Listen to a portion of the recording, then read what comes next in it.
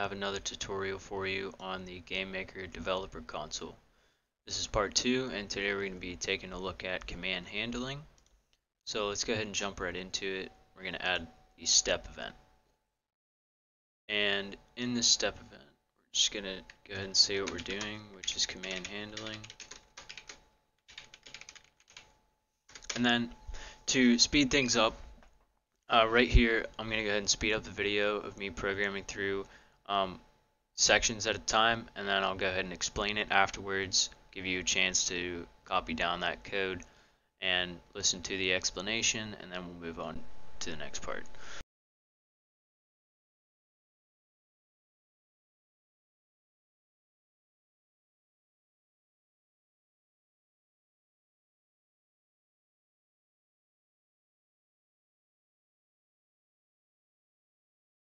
Okay, so here we just have a few things to go over. The first thing is if enable equals false, exit. So if the console is not enabled, then we're just going to go ahead and completely exit this event.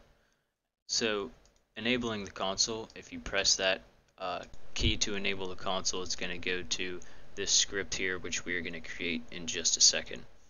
And here we have just a little bit of core programming for backspacing. So if you press the backspace key, and if there's actually something in the text field to backspace to get rid of, then we're just going to go ahead and set the current line to equal the current line minus a character, and this is just a timer, the erase. So that's a timer for how fast it'll erase. So the smaller this number is here, the faster it'll erase. So let's go ahead and create that console enable script.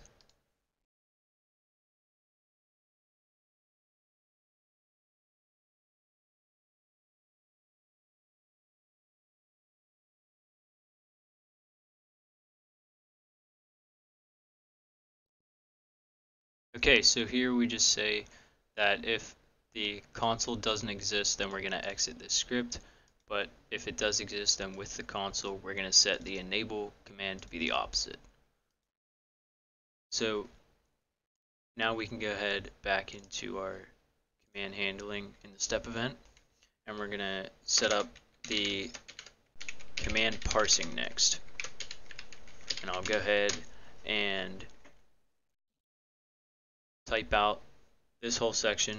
This is quite a long part, so just stay with me here. I'll explain it as soon as I am finished.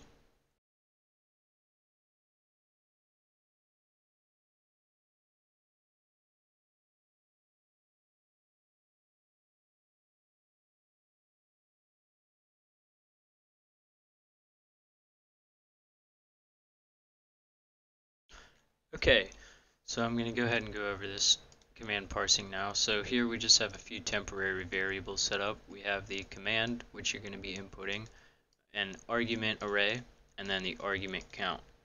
So here when we press enter, and there's actually something typed in, so the string length is greater than 3, we're just going to add a final space at the end. So we're going to say text current line, add space, and temporary variable word.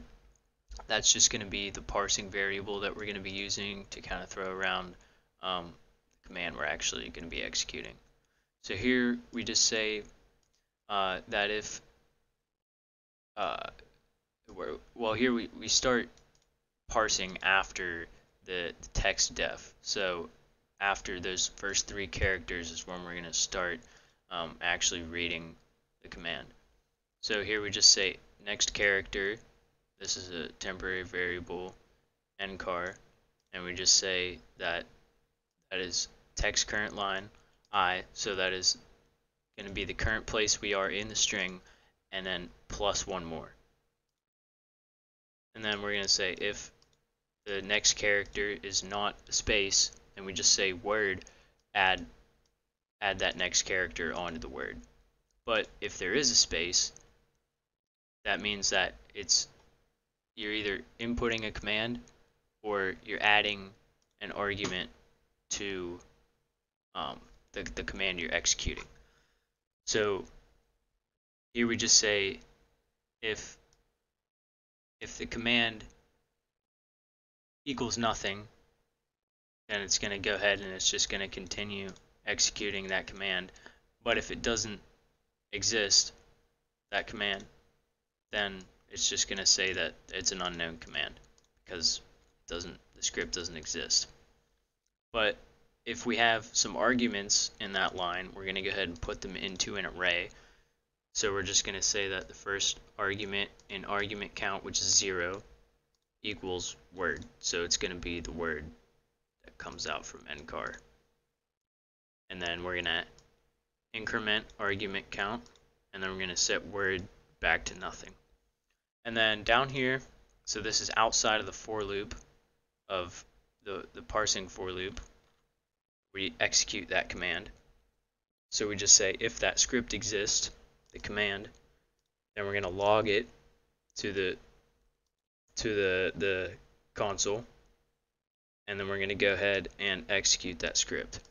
Now in GameMaker Studio 2.3, you have to use script execute ext because that's the only way you'll be able to input an array for the arguments. Because if you just use script execute, it expects specific arguments.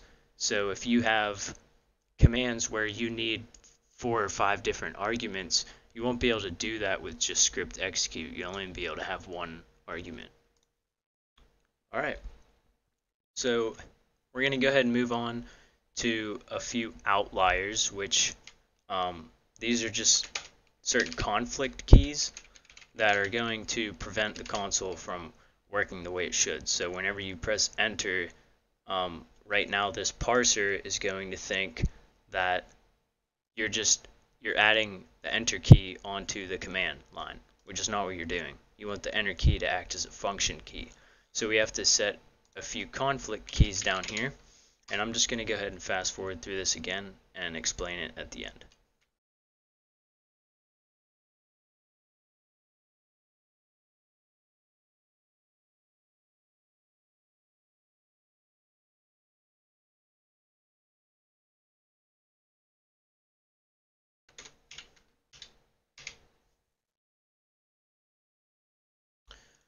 Okay, so here we just say that if the last key that was pressed on the keyboard isn't nothing, then it's going to say to switch the last key, so that if it's any of these keys, it's not going to add those as a character.